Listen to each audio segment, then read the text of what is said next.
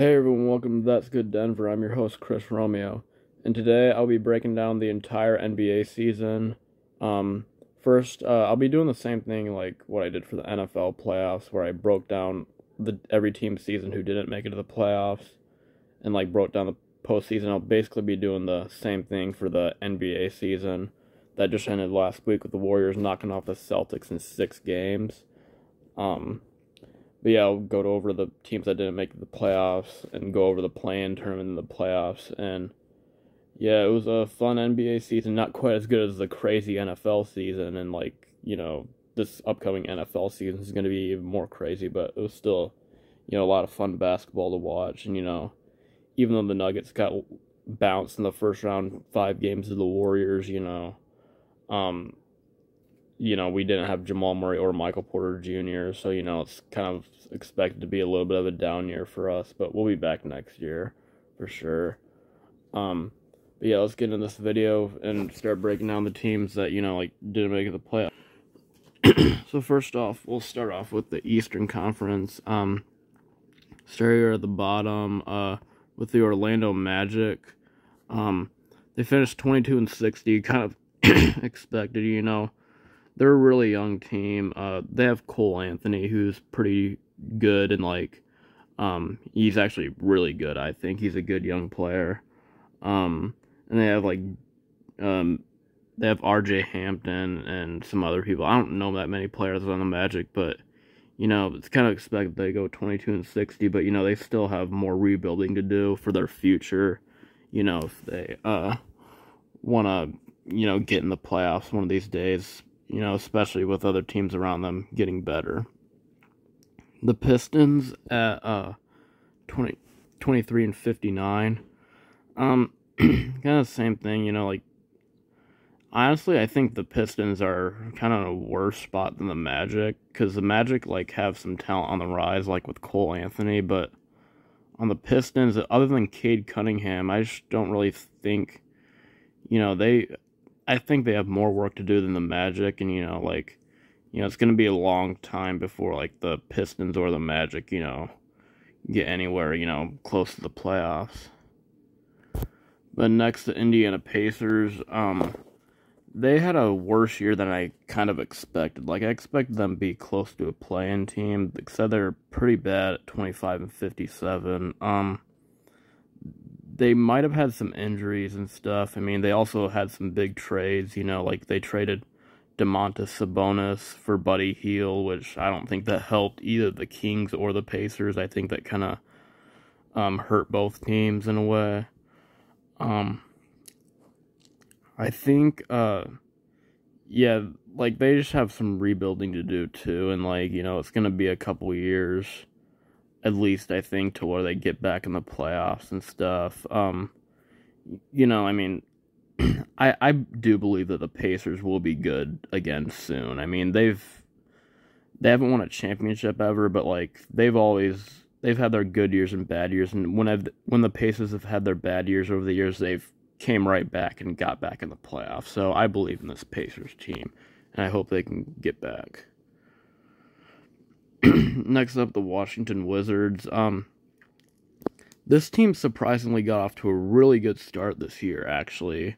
If anybody remembers, with Bradley Beal, and, everything was clicking until Bradley Beal got hurt. Some trades happened, and, things kind of just went downhill from there, and, I expect the Wizards to be better next year, and, possibly get in the playoffs, maybe.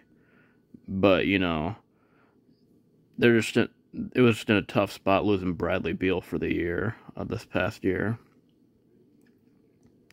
Next up, the New York Knicks, 37-45.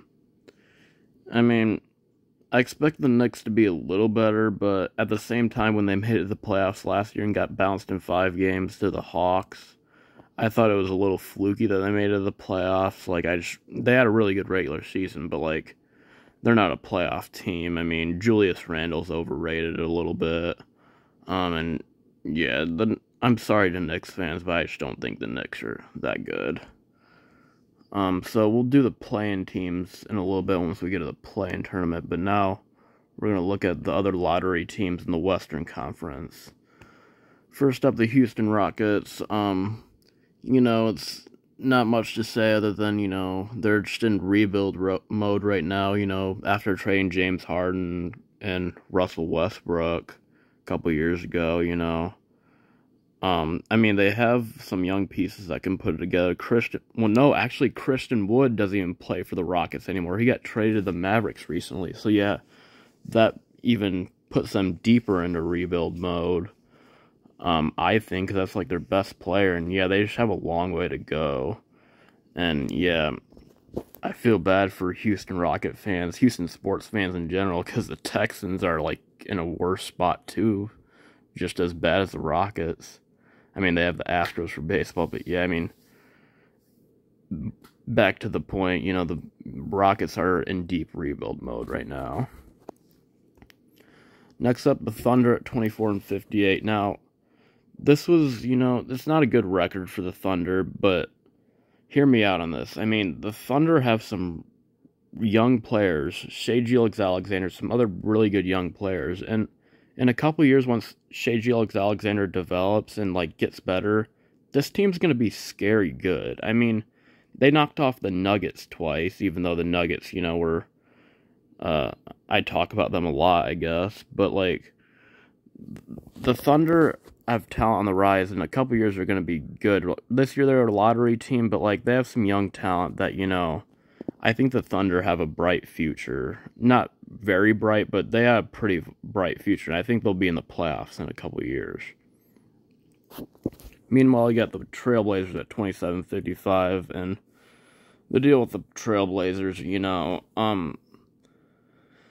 I didn't expect them to be this bad, and, their future is in jeopardy right now, I think. They have Damian Lillard, but, CJ McCollum getting traded and stuff. And I think there's even talk Damian Lillard might leave. There's some rumors that he might go to the Nuggets, but, I don't want to, put myself on the spot or anything by saying that. The Trailblazers, I think Damian Lillard should leave because he doesn't have any talent around him, go to a better team, and yeah, they're basically in rebuild mode right now for Portland. The Sacramento Kings at 30-52.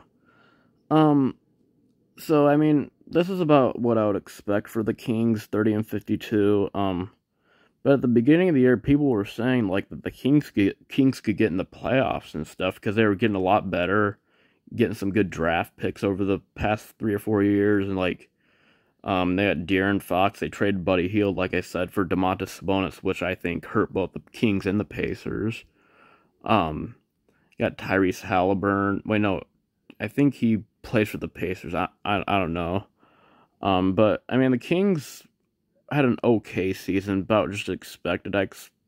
They could have gotten the play-in, but they just, didn't win enough games towards the end, and, they just couldn't quite get the job done. But, they're a few pieces away from being a play-in team, I think, and maybe getting the playoffs. Next up, we got the LA Lakers. Yeah, I expected this team to be a lot better. I expected them to be one of the best teams in the West, possibly. They had all the hype around them in the offseason last year by getting Russell Westbrook, Dwight Howard, Andre Drummond, and, all that talent around LeBron and AD. But, yeah, it was a bad year for the Lakers. They had some injuries here and there. Anthony Davis got hurt like he always kind of does. And, Russell Westbrook had an okay season. LeBron actually had a great season, but I don't know. I just don't understand how the Lakers had such a bad year. And they were, not bad at the beginning of the year, but they just, kept going downhill as the season got on. They missed the play-in. And, Stephen A. Smith could probably tell you more of how bad the Lakers were this year. And I think a lot of the reason why the Lakers were bad this year is because of Frank Vogel, their coach, who they fired, which was a good move. But, they could be good again next year, but, yeah, this is just a bad year for them in general. So, moving on to the play-in tournament, I guess we'll stick in the West. In the first round of the play-in, the Spurs played the Clippers. Clippers won that game pretty handedly. I can't remember what the final score was, but yeah, Clippers won. The San Antonio Spurs, they got in the play-in, but they're kind of just there. I mean, they got DeJounte Murray and stuff, but I mean, hey, the Spurs outplayed the Lakers to get in the play-in tournament this year, so they should, be happy. They should be more happy than the Lakers for this season, I guess. But yeah, they got bounced to the Clippers, who will be scary good next year, which I'll get to in a minute. Oh wait, that's my bad. I was thinking this. Actually, the Spurs played the Pelicans. That confused me. Disregard what I just said a minute ago. The Spurs played the Pelicans in the play-in tournament. The Pelicans won that game. I can't remember what the final score was, but Pelicans won, and the Pelicans surprised me a lot this year. The Spurs, kind of just expected, but the Pelicans surprised me. They started off so bad, and they got CJ McCollum, got Brandon Ingram going. They didn't even have Zion Williamson. They got in the playoffs eventually. What a year it was for the Pelicans. But then actually, so the Pelicans would play the loser of the Timberwolves and Clippers. And in the Timberwolves-Clippers game, it was a great game. It took place on my 20th birthday. And, Clippers led it at halftime, but, going in the fourth quarter, the Clippers were up by 8, and Karl-Anthony Towns and Anthony Edwards got going and, led the comeback for the Timberwolves. That stadium in Minnesota was about to explode because they made it to the playoffs for the first time in 2018, but they got the job done, pulled off the upset, and got them the number 7 seed. Clippers and Pelicans, this is a close game throughout. I was really expecting the Clippers to win this game, but the Pelicans completely shocked me like they did all season, got the job done, and knocked off the Clippers. And, the Clippers season came to the end, but watch out. I mean, they didn't have Kawhi Leonard or Paul George all season. And, they still managed a 42-40 record. Next year when those guys get healthy, they're going to be one of the best teams in the West. Trust me. So that would put the Pelicans in the playoffs. But first, before we get into the playoffs, we're going to look at the play-in on the Eastern side of things. The first round of the play-in was the Hornets and the Hawks.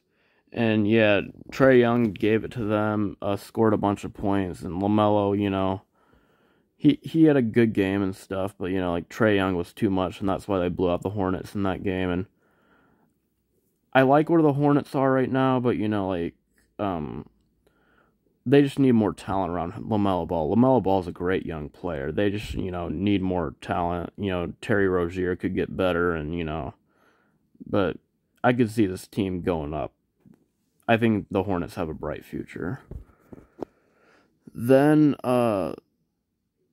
so then the Cavs played the Nets, and the winner would get the 7th seed, and the Nets kind of dominated that game as expected. KD had a big game, and, they got them the number 7 seed.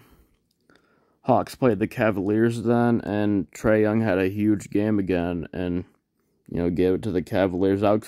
I think the Cavaliers all around had a better team and stuff, but Trae Young was too much, but again, with the Cavaliers, they had a really good year, even though they didn't make it to the playoffs. They made it to the play-in, and they're going to be really good in a few years. They have some young pieces. Evan Mobley's a beast. Darius Garland's a beast. Kevin Love's not a bad player. They got Jared Allen, who's not a bad player either, so watch out for the Cavaliers. So that would give the Hawks the 8th seed, and that takes us to the playoffs. Alright, so in round 1, we'll start off with the Western Conference. Suns beat the Pelicans in 6 games. This was a better series than I thought it would be. I thought the Suns would win in 5. But the thing was, Devin Booker got hurt for 2 games, and, that tied the series at 1 game apiece. Devin Booker had an incredible series. And, Pelicans looked like they could definitely win this series at one point. But Chris Paul prevailed, and Devin Booker got healthy, and they were able to prevail in 6 games, which was good because that wouldn't have been good for the Suns if they lost that series, I don't think, but it's good that they won, and Pelicans still had a great year, so surprised a lot of people. Now the 8 versus 1 matchup in the Eastern Conference, Hawks and Heat. I expected this to be a little bit of a closer series. Like, Trae Young still did really good, but the Heat just all around played better basketball. And yeah, I was expecting it to go to like 6, maybe even 7 games, but Heat were able to get the job done in 5. And yeah, another big time performance by Trae Young. The next series, the Mavericks and the Jazz.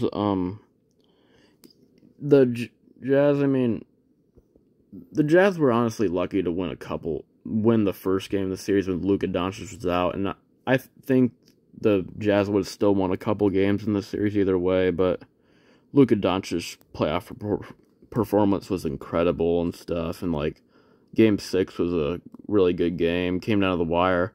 What happened was the Mavericks were up 3-2 in Game 6, down to like the last 10 seconds, and the Jazz could have hit a game-winning 3, and I think it was Bogdanovic who was wide open, but he missed a wide-open game-winning 3 that would have forced a Game 7, but instead the Mavs win in 6, and yeah, tough way for the Jazz to go home.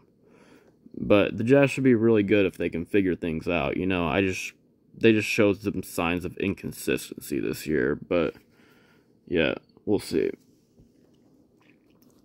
Next up, the 76ers and Raptors. So the 76ers, believe it or not, were up 3-0 in this series. Then it got tight, 3-2. Surprisingly, they won a game in Philadelphia, and Game 6, I bet, was scary for the 76ers in Toronto to possibly force a Game 7, but they were able to prevail, and Joel Embiid, was able to get the job done. But the Raptors didn't have they had a good year. Better than I expected. And, we'll see what the future brings for them. Next up, we got the Golden State Warriors and your Denver Nuggets. The Warriors dominated the first 2 games of this series, with Steph and too many weapons shooting threes. Then the Warriors went up 3-0 in the game in Denver, but that game was actually pretty close, and it was close at halftime. The Nuggets got off to a big lead, not a big lead, like a 10-point lead, and it was looking like momentum was in their favor, but then Warriors were able to bounce back and, win it down to the wire, and Draymond Green was able to get a steal on Jokic. Jokic still had a good game with like 40 points, but yeah, Warriors went up 3-0. And then in Game 4, was crazy. The Nuggets were up at like 18. The Warriors came all the way back, took the lead with like a minute left. But Jokic was able to go to work, get a bucket to Monte Morris, and Will Barton was able to hit a corner 3 to win the game, 126-121. Then in Game 5, Warriors were up 3-1. We were up for a good majority of that game by like 8 points going to the fourth quarter. Then the Warriors were able to go on a run. Our offense got really cold because Draymond Green was able to lock up Jokic, which Jokic still had a good game, but he was able to lock up Jokic, and that's where it hurt the Nuggets, not having Jamal Murray or Michael Porter Jr., and that's why the Warriors were able to get some buckets and, end the Nuggets season and move on in 5 games. But watch out for I don't mean to be biased. I don't think I'm being biased, but watch out for the Nuggets next year when we get Jamal Murray and Michael Porter Jr. back. We'll be really good. Next up, the Bucks and the Bulls. Bucks won this in 5 games as expected. The Bulls got off to a really good start this season, but they kind of just didn't have a good second half of the season. Kind of barely made it to the playoffs. But I expect the Bulls to be really good next year, and they even put up some good fights in some of these games against the Bucks. Except for when they played at home, the Bulls. But Giannis just went on a tear, and he's just too good, and yeah, but the Bulls will be really good for some years to come. Next up, the Grizzlies and the Timberwolves. Grizzlies won this in 6 games, probably just like I predicted it. Um, the Timberwolves, they had a really good year. I did not expect them to be this good. They're on the rise and stuff. They're a scary team, and Karl Anthony Towns is really good. Anthony Edwards is really good. Watch out for them. And the Grizzlies got the job done with Ja Morant and stuff. But watch out for the Timberwolves. Boston and Brooklyn. Boston wins 4 games, nothing. I was really surprised the Boston Celtics won in 4 games. I wouldn't have been surprised if the Nets won this series. Jason Tatum, Jaylen Brown were able to figure it out together, and yeah, it's just disappointing that the Nets lost like that. I mean, part of it's on Ben Simmons and stuff, but yeah, it's too bad their season ended like that. It was a disappointing year for the Nets. I think they'll be back next year, but yeah, Boston, they had a really good year, which I'll get into in a minute. On to the second round of the playoffs, the Mavericks take down the Suns in 7 games. So, this is a back-and-forth series. Each game was pretty much a blowout, I'm pretty sure. Then in Game 7, I expect this to be a close game. I even expected the Suns to win. I predicted it. I don't know what happened to the Suns, though, in Game 7. I mean, Luka Doncic went off. The Suns had no consistency on offense, and I feel bad for all my Suns fans that I know in Arizona and some at Bethel and stuff, but yeah, it just sucks for the Suns to end their season like that after being the best team in the league and possibly have a chance to win your first championship. They could definitely be back, the Suns can, next year, but they have some work to do, especially for a Western Conference that is getting better. Round 2, Miami takes down Philadelphia in 6 games. He won first 2 games of the series pretty handily. Then the 76ers bounced back and won the next 2 pretty handily at home. Surprising they'd come back like that. But then the Heat were able to prevail in 6 games, and they all around play better team basketball and stuff. The 76ers aren't a bad team, and I actually predict them to win this series, 76ers, but the Heat are just, a little bit better, and they probably deserve to win. Next up, Warriors, Grizzlies. So I expected the Warriors to win this series in 6 games, but I was not expecting the Grizzlies put up a really good fight. Ja Morant did not play the final 3 games of this series. And, the way they put up a fight and stuff, like they dominated the Warriors and won in Game 5 without Ja Morant. They even played them really close in Golden State without Ja Morant. And if Ja Morant was playing in the series, I wouldn't have been surprised the Grizzlies won this series, to be honest. But Warriors have too many weapons, and yeah, watch out for the Grizzlies next year. They're going to be really good. Next up, Bucks and Celtics. The winner of this series I predicted to go to the NBA Finals. I was eventually right, but I expected the Bucks to win this series in 7. Instead, the Boston Celtics were able to take them down. Game 5 was crazy. Then Boston was able to prevail in Game 6 on the road, and then get it done at Game 7 at home. So, congrats to Boston by knocking out the defending champs. Western Conference Finals, Mavericks, Warriors.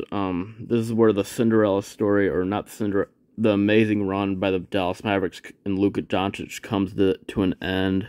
It was a great run, but the Warriors take them down in 5 games, and it's just tough. Same thing what happened to the Nuggets, But the Mavericks will be really good next year, and, they played a lot better than I expected. Heat and Celtics, Eastern Conference Finals. This is a great series. So, the first 3 or 4 games of this series were complete blowouts. But Game 5 was really good. Boston won that game. Game 6, Heat surprisingly won the game on the road. Jimmy Butler had 45 points. Got it done on the road. Forced a Game 7, which was resilient by Jimmy Butler. It was all Jimmy Butler, because then in Game 7, The Celtics were up by 11. Celtics eventually won the series, but Jimmy Butler got him back in the game with like 2 minutes left, cut it down to 2, and then Jimmy Butler with 30 seconds left had a wide open three he could have hit. It was a questionable call, but he shot the three, missed it. If he would have made that shot and they would have won the game, Jimmy Butler, Eastern Conference MVP, but it did not go in. Celtics were able to win the series and win Game 7 196, but hats off to Jimmy Butler and the Heat, and they'll be really good. Imagine if Jimmy Butler had a little more talent around him, that would be crazy. But the Heat are an underrated team, and I think they're really good for years to come. The NBA Finals, the Golden State Warriors, of course, beat the Celtics in 6 games. Game 1, the Warriors were able to bounce back over Game 1, where they blew it in the fourth quarter. They were up by 10 points and ended up losing by 17. Got beat 40-13 in the fourth quarter. Dominated Game 2, got dominated in Game 3 to go down 2-1. Game 4 was really close. Steph played incredible, had 42 points to tie the series at 2-2. Warriors dominated Game 5. To go up 3-2, and then Game 6. I actually missed a lot of the Game 6 because I was at Young Life camp, but I was able to catch up with the highlights, and, Boston got off to a good start. Then Steph Curry got going. The Warriors went on an eventual 21-0 run. Were able to go up 13.5, and Boston showed some signs of comebacks in them. They cut it to 7 at one point with Jason Tatum, but Golden State was able to prevail in the fourth quarter with Steph Curry. Steph Curry got Finals MVP, and the Warriors won it all for the first time since 2018. But great year by Boston, with Jaylen Brown and stuff. The Boston Celtics were only 500 at one point in the season. Then, with their number 1 defense, got them to the finals. And, it's amazing what they did. They had an amazing year, but they just fell short to the Golden State Warriors, who probably deserved to win the NBA Finals the way they played team basketball and stuff. But what an NBA season. The Nuggets didn't have a bad season, but they should be better next year once they get healthy. And with Jamal Murray and Michael Porter Jr., and it was a fun NBA season and stuff. And it was nice to see the Warriors win it all over the Celtics. I did not care who won the series, to be honest, because I like the Warriors a little bit more. They've won it more recently, and those Celtics haven't won since 2008. But I don't mind seeing the Warriors win it again for the first time since 2018. But that's how I break down the NBA season. I watched a lot of basketball as much as I could. At least I definitely watched the Nuggets a lot. But great NBA season, and I can't wait for another NBA season once the Nuggets are better and get Jamal and Michael Porter Jr. back. But what an NBA season. Before I hop off, the Avs, Colorado Avalanche, they're one win away from the Stanley Cup Finals, winning it all. So go Avs, baby. Up 3-1, and yeah, it was a great NBA season. I'm glad I got to break down this video. But yeah, go Avs, good NBA season, and let me know in your comments down below. Like, subscribe, comment. I'm Chris Romeo, and that's good Denver.